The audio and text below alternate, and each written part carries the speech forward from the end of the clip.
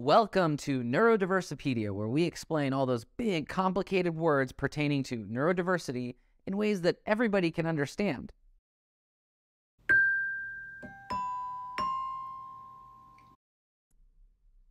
Hi, Tana. Do you want to go ahead and give me just an overview of what an IEP is and how they work? Yeah, so an IEP is an Individualized Educational Program. And the document itself has a lot of pieces, but I think the most important thing to understand is its purpose.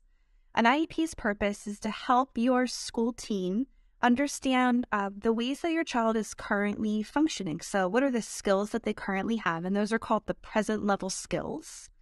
And how do those skills relate to what your child needs to be able to achieve in school, both academically and what they call functionally, which are the everyday self-care types of things that children need to be able to do to participate in school and be safe, healthy, etc. So the IEP is going to lay out all of the steps that your team would like to take in order to help your child make that leap from what they're currently able to do to what they need to be able to do to function and excel in school. Part of the ways that they do that, or one of the ways that they do that, is they set goals for your child. So you'll be very familiar with those as you go through your IEP. But they also have other pieces of the IEP that are meant to support that bridging that gap between what your child can do and what they need to be able to do. And two of those that are really important to think about are accommodations, which is what your team or your school would be willing to do to bring technology, support, and center it to an academic task to help your child be able to perform that task the same way that other children in the classroom with different abilities might perform it. The second one is modifications.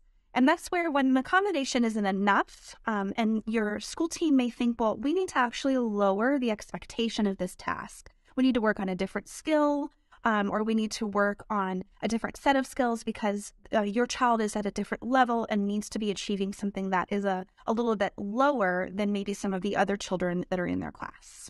Did that help you understand the term? If yes, give us a thumbs up or subscribe below.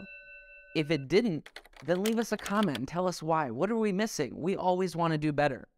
This is a project by Goalie. Check us out at getgoalie.com.